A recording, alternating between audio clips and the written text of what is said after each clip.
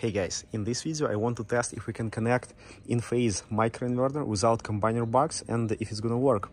Right here is the test setup. We have IQ8 microinverter from Enphase. We have 395 watts panel, we have trunk cable, and we have outlet with 240 volts. Now I'm going to connect all of this together and we'll see if it's gonna work.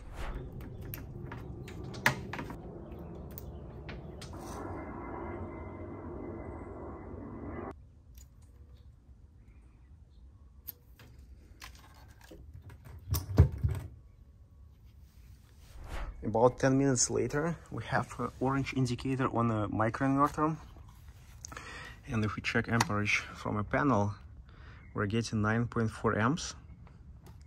And let's see AC side.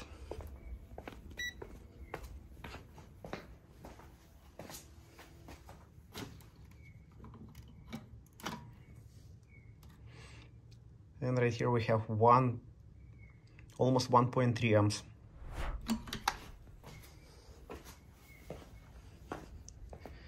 So this is definitely works. We don't need Enphase combiner box if we don't want to have monitoring and if we want to build simplest grid tie system.